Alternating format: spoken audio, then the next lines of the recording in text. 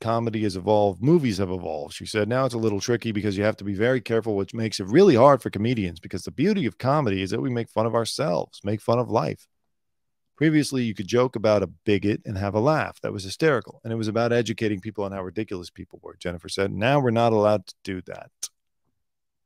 Jennifer also insisted everybody needs funny. The world needs humor. We can't take ourselves too seriously, especially in the United States. Everyone is far too divided. I like this Jennifer Aniston.